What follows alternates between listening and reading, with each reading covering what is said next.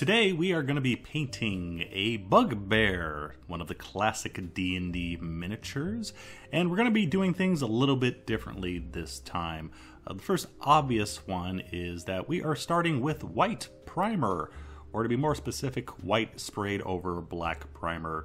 The reason for that is I have some larger projects coming up that need a light colored primer, and I need the practice. I haven't worked with lighter color primers for quite a while. And also there are different techniques that we can use with lighter colored primers. Our first base coat for the skin is Vallejo Model Color Green Ochre. Our green ochre is our base coat rather than the darkest shade like I normally do when we start with a dark primer. So after our base coat, I am applying the shade now as a wash. We have a mix of Vallejo Game Color Beasty Brown mixed with some glaze medium to create a wash, and it's very thick, and we're applying it very heavily over the entire model. Just to avoid any confusion, some people have had problems understanding why I'm using a glaze medium here, thinking that it's a glaze that we're doing right now. That's not true. The important part of that product, the name of that product, is the medium actually, not the glaze portion of it.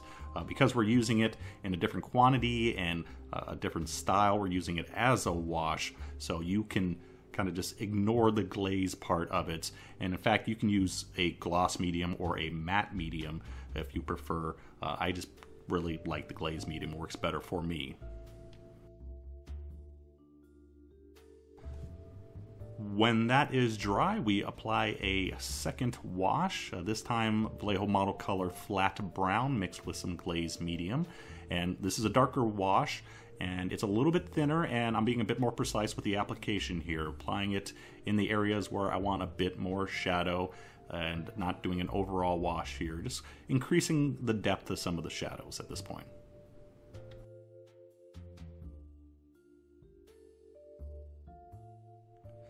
Now we go back with our original green ochre to do a little bit of cleanup work.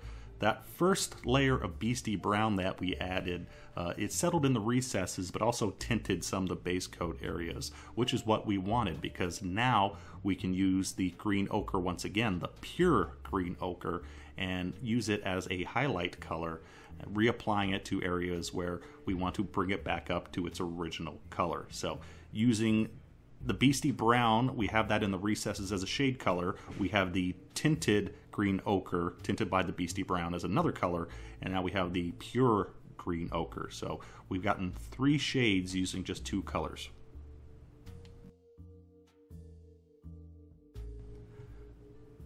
Our next highlight color is our green ochre mixed with some Vallejo Model Color Buff. The buff has a slight amount of green in it, which makes it a really good highlight color. And this color is thinned, and we are doing several applications to slowly bring up the color. I am putting a lot more effort into a Bones figure and on this D&D series than I normally do, because frankly I wanted to. I just wanted to take my time and paint something in a higher standard rather than doing a quicker paint job. So this is going to take a little bit longer, and of course if you want something faster, you can skip a few of the highlighting steps or use thicker paint.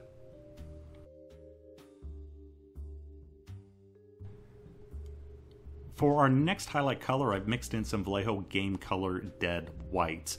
Didn't want to mix in any more buff because the tone is a little bit different than the green ochre, and I think it started looking a little bit odd. So we just have a small amount of white here, and you can see we are just adding a little bit of sheen on some of the upper highlight areas, very small areas where we're applying this to.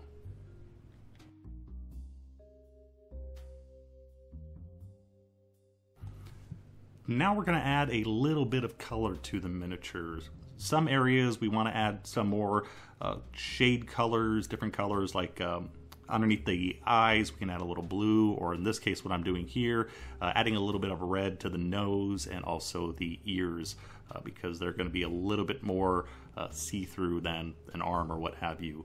So I've mixed up it's a mix of our original Vallejo game color Beasty Brown, and I mixed in some model color 926 red. And this is extremely thin mixture. This is a actual glaze here. And just very carefully adding several layers, letting them dry between each coat, just to add a little bit of color to the inside of the ears and the nose.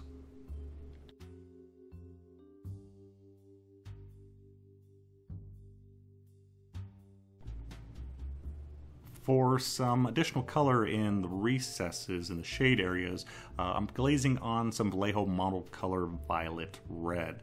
This is going to add a little bit of color to those areas and move us slightly away from our very yellow skin tone. As you can see, the paint is once again made to a glaze. It's very, very thin. You can see it on the palette there. And just carefully applying it in the recessed areas to add a bit more color.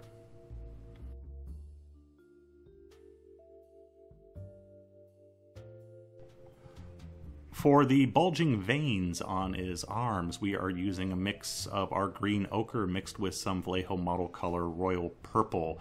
And I always hate painting veins on arms because logically your brain tells you to highlight those areas, but actually they need to be dark because those veins look darker on at least a human being. So I just went a slightly dark, just try to add a little bit of color to them, and where needed, a little bit of highlight by adding a bit more buff to that mixture. Definitely want to keep it very subtle regardless. I decided to go for a somewhat ginger bugbear for some reason, can't tell you why. Perhaps a slightly darker fur might be more appropriate, but it's always fun to experiment. For this, we are using game color Beasty Brown once again, and that's mixed about 50-50% with Parasite Brown from the game color range.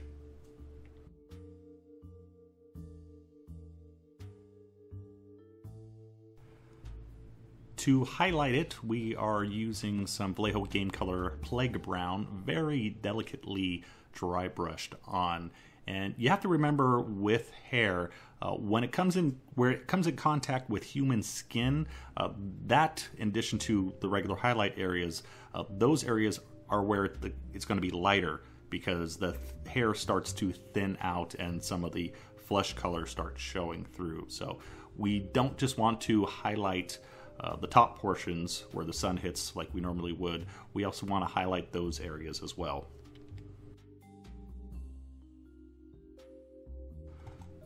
We're going to shade the hair, or fur, what have you, using some ink washes. We have a mix of Vallejo game color red and brown ink, very thin, and this is going over a majority of the fur. I'm just leaving it off some of the highlight areas that we painted earlier.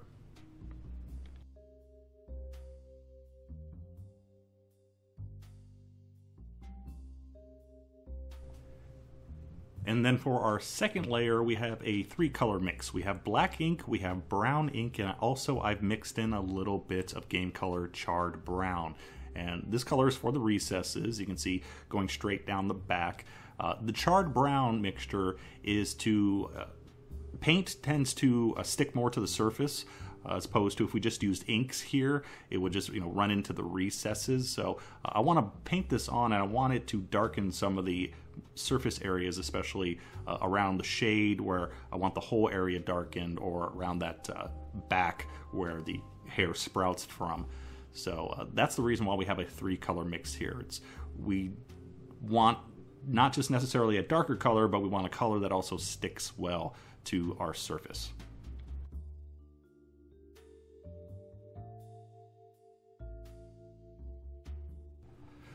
So that pretty much takes care of the fur and the hair on our bugbear. Join me in part 2 where we'll take care of the other bits of our buggy bear, the armor and the wood and some of the leather and what have you. So yeah, check that out soon, and as always, thanks for watching.